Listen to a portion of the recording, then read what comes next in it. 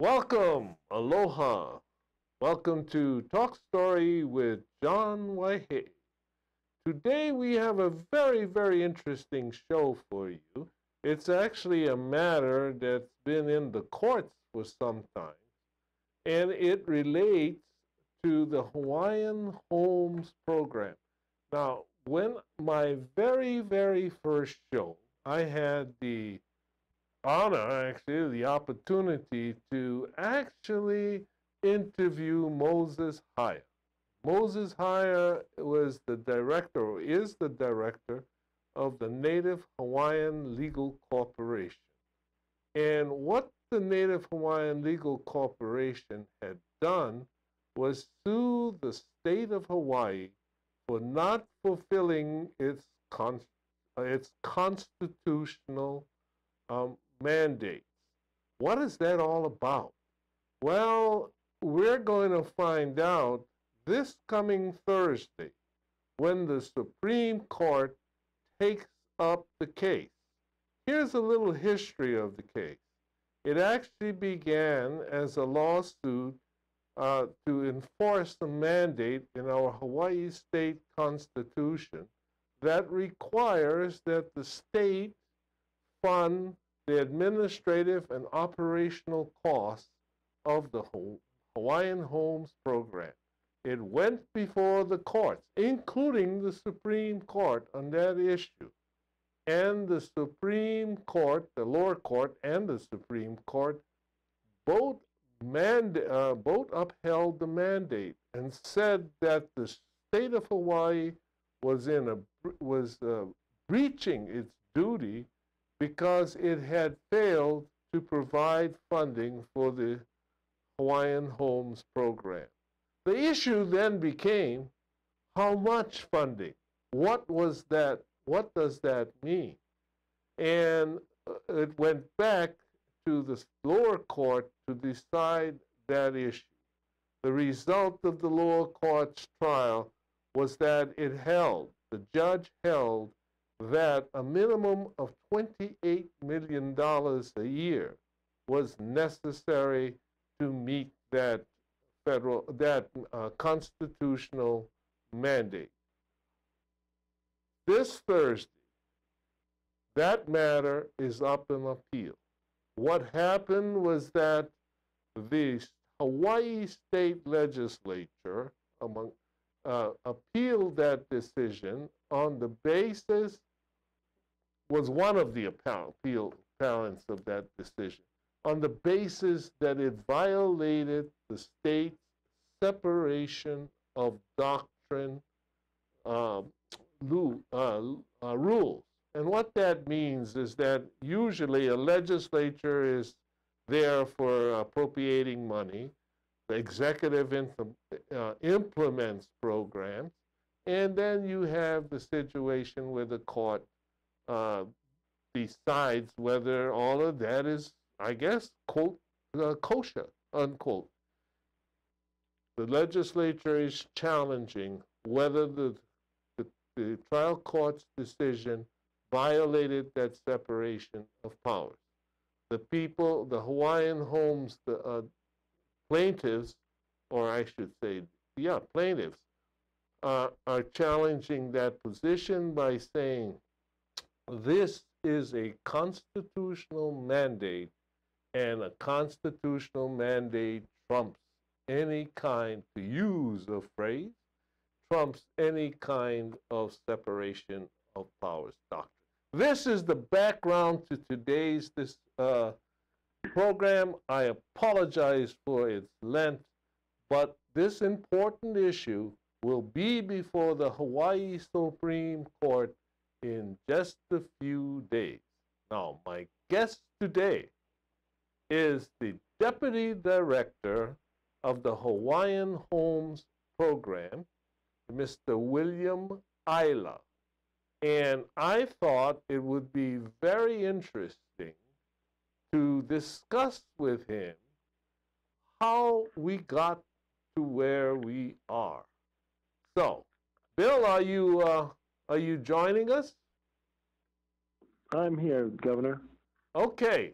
So, Bill, unfortunately, there you are. At least I get to see you smiling.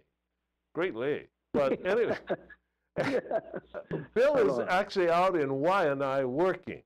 So this is an example of modern technological magic.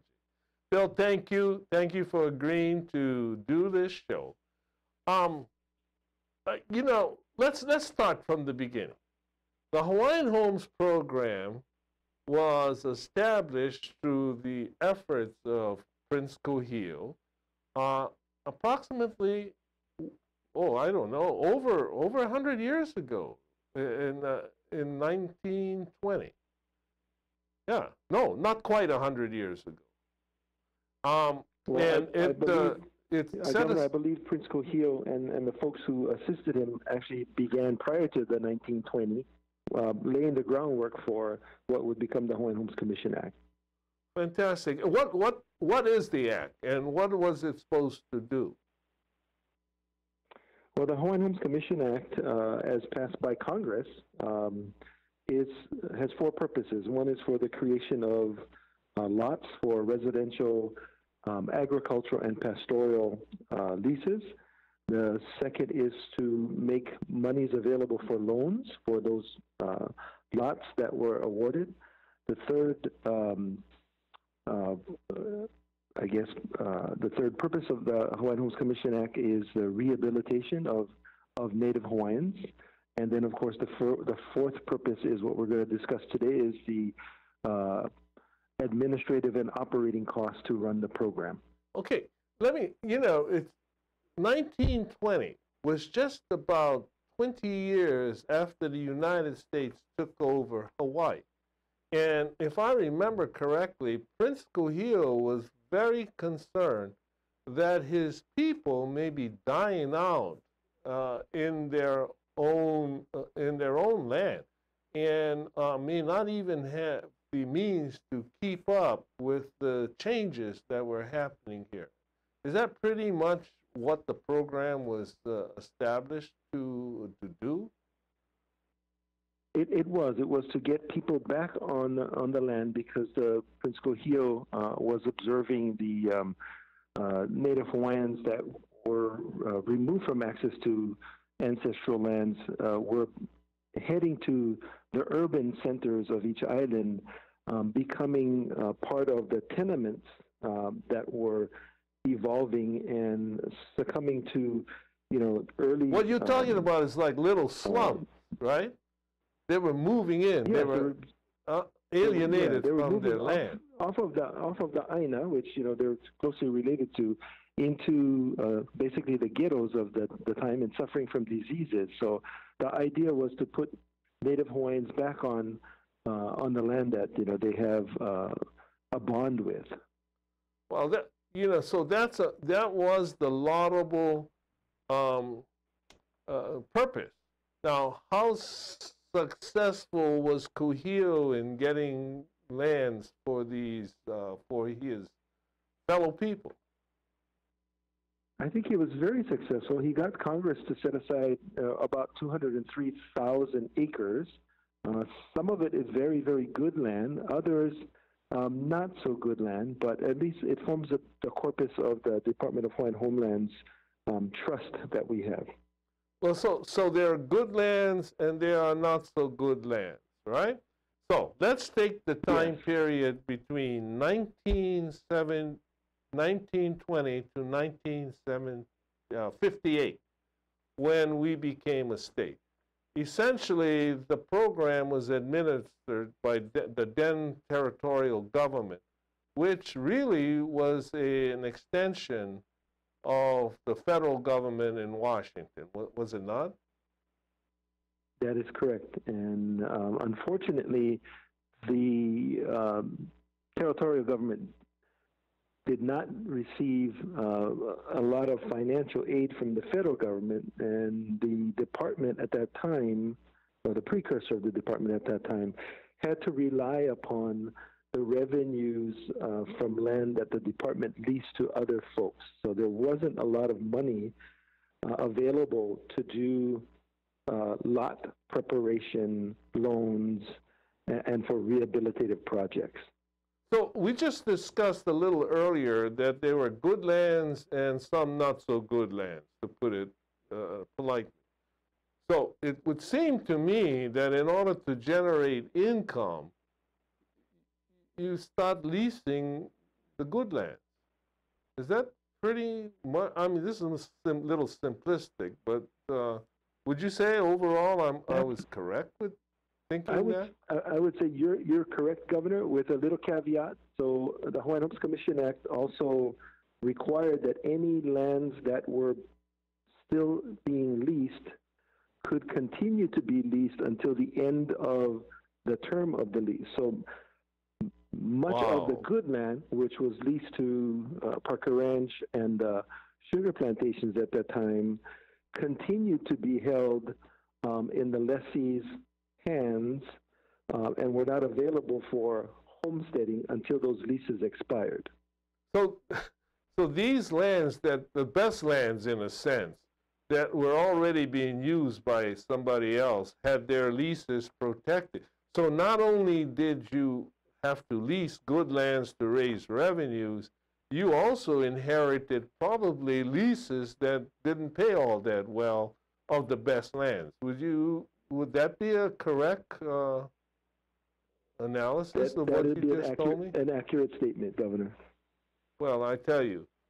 And that brings us to statehood.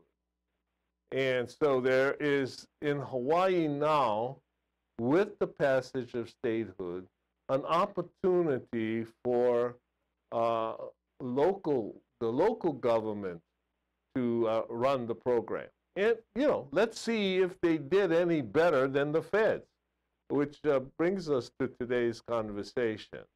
I think at this point, we're going to take a short break, and we'll be right back. For those of you that want to call in, the number is 415-871-2474. Welcome to Sister Power. I'm your host, Sharon Thomas Yarbrough, where we motivate, educate, empower, and inspire all women. We are live here every other Thursday at 4 p.m., and we welcome you to join us here at Sister Power. Aloha and thank you. Aloha, I'm Tim Apachaw, host for Moving Hawaii Forward, a show dedicated to transportation issues and traffic. We identify those areas where we do have problems in the state, but also the show is dedicated to trying to find solutions, not just detail our problems. So join me every other Tuesday on Moving Hawaii Forward. I'm Tim Apicella. Welcome back to Talk Story with John Waihe. Our guest today is Mr. William Ila, who is the Deputy Director of the Hawaiian Homes Program. We are discussing a little bit of the background that led us to a Supreme Court case, which will be decided on this coming Thursday. Bill, this is today, and I don't normally do this, identify dates when we have these programs, but today is the day before the 4th of July.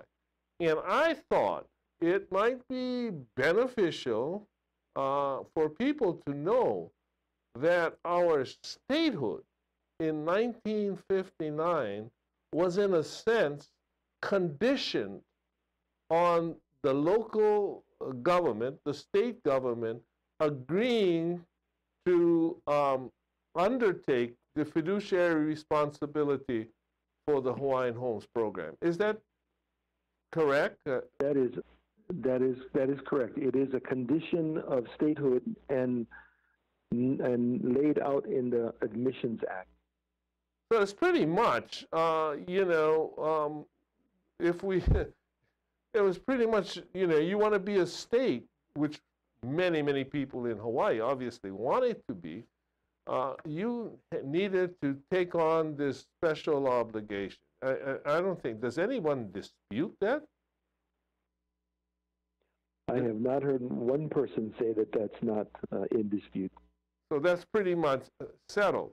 Now, we now come to the state government taking over the program.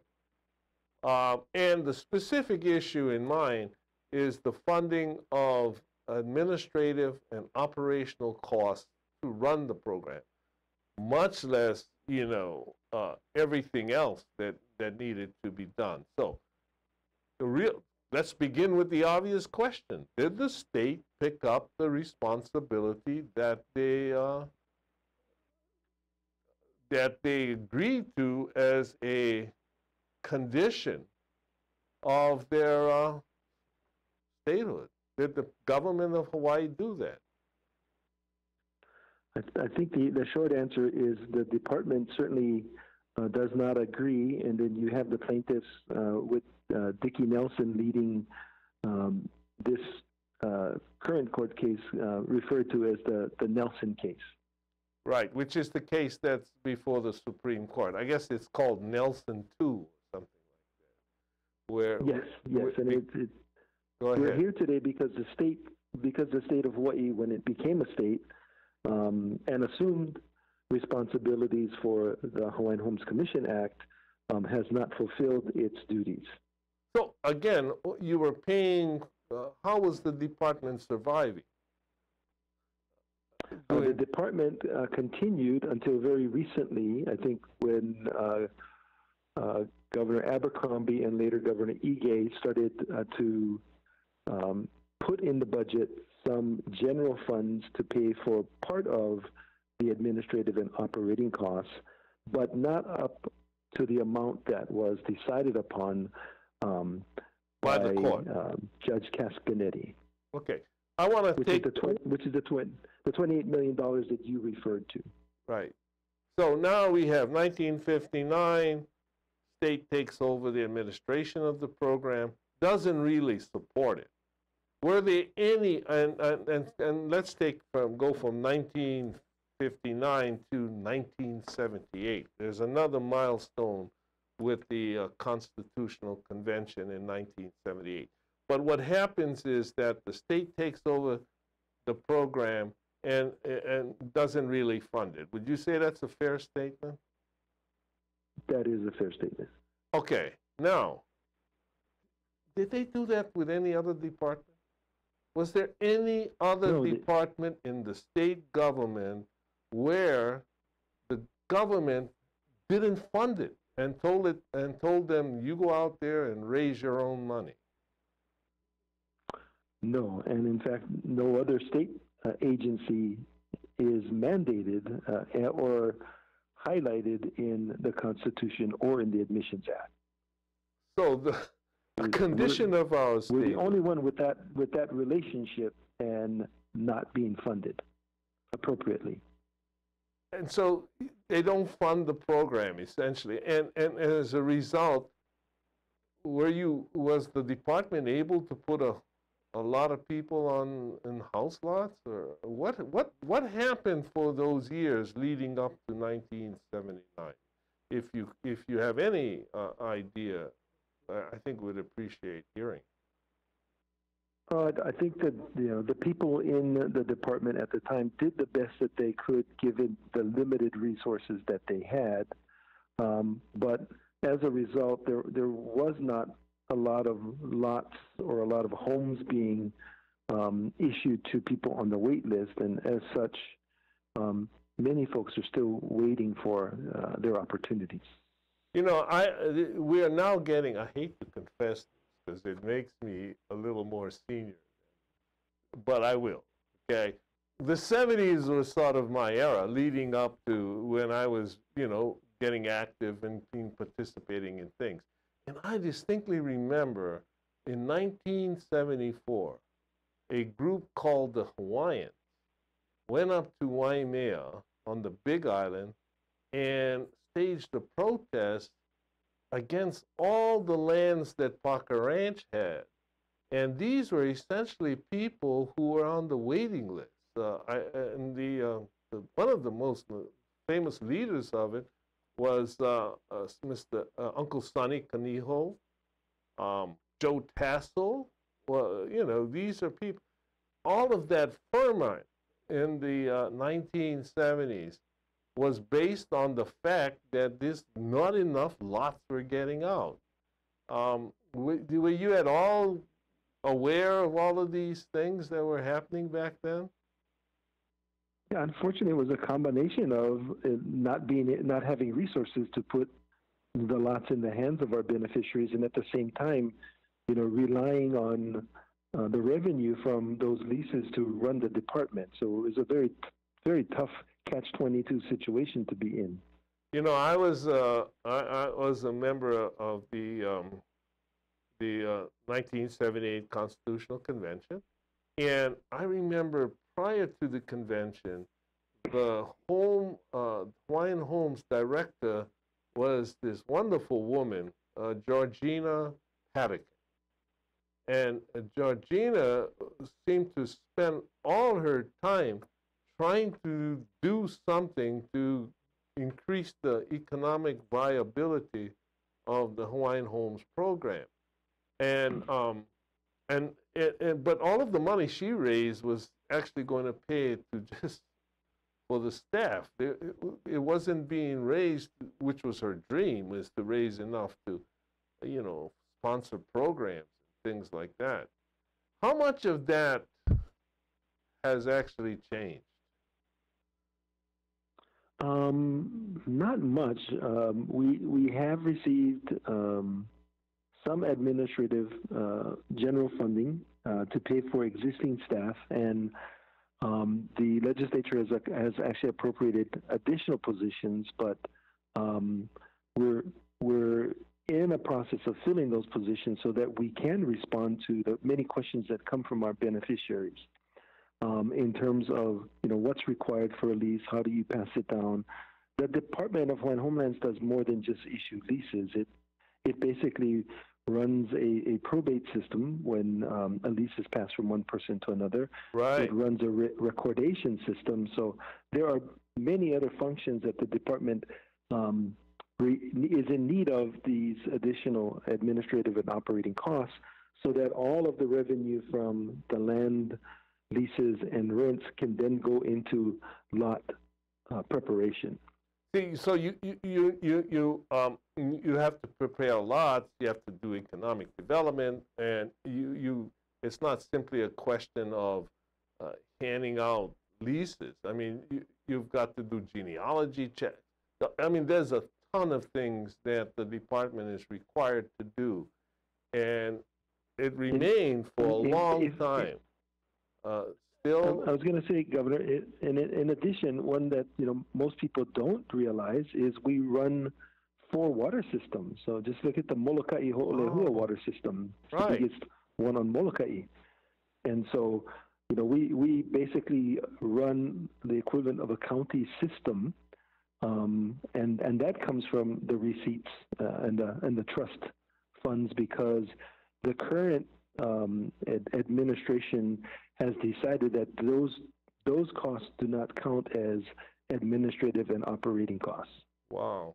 Okay. Well, I'll tell you, in what we had in 1978 was that I, as one of the delegates there, we went to the convention, and we knew, and we talked to the Georgiana Padakin and others, and we came out with this mandate that sufficient funds had to be appropriated to the Department of Hawaiian Homeland.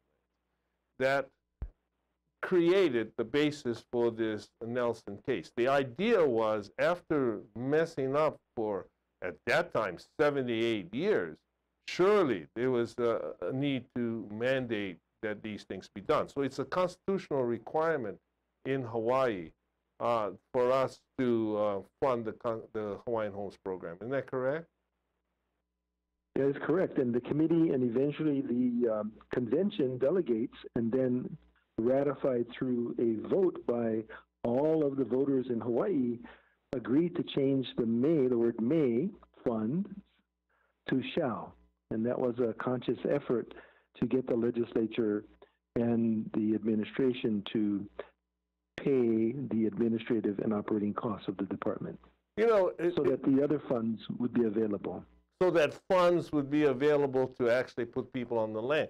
So here, what we had is then, it seemed to me, the one department that never got support, all of a sudden was mandated.